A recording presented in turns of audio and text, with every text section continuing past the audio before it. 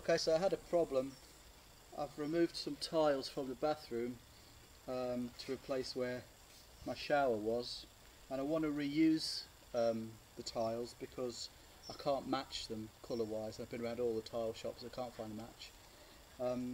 So I wondered about reusing them, but they're covered in the back with the old tile adhesive. So I talked to some people about ideas for getting this off. One tile shop told me to soak them. That's a bad idea because it's cement based and I don't think it does anything to it. Other people said maybe chipping them off with a tile with a chisel, and that can work, but you run the risk of breaking them. Somebody else suggested using a belt sander, and I think that might work. Will take a long while, but I think I talked to a family member who's in the trade and he gave me the best tip, and it seems to be working real well, so I'll just show you now.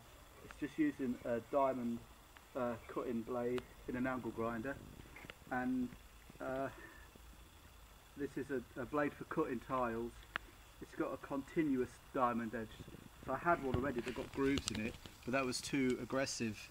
So this one is with it's a fairly thin diamond tip blade, and I'll just show you how it works. It seems to do the job just fine.